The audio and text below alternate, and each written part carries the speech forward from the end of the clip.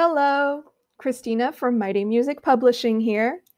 Video and verbal directions can be very helpful for all of your students during online learning.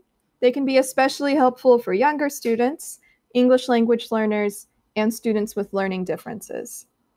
You can use a screencasting app such as Screencastify, that's what I'm using right now, to record both yourself and your computer screen.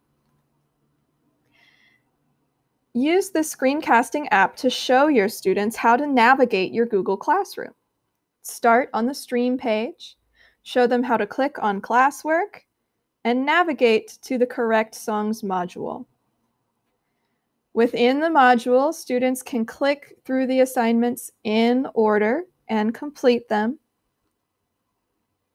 Make sure to remind students to click the Submit button when they are all done with each assignment.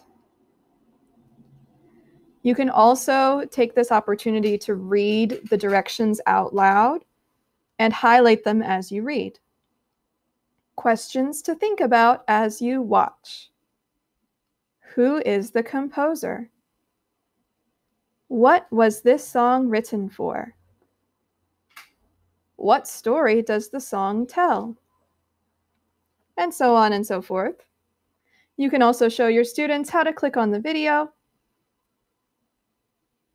watch it, and then navigate back to the Google Classroom page. If your school uses something besides Google Classroom, that's okay. All of our materials can be integrated just as well into things like Canvas or anything else that your school is using. You can use this same design idea where you have a module and then assignments in order as the students complete them. I hope you enjoy using your online teaching materials from Mighty Music Publishing.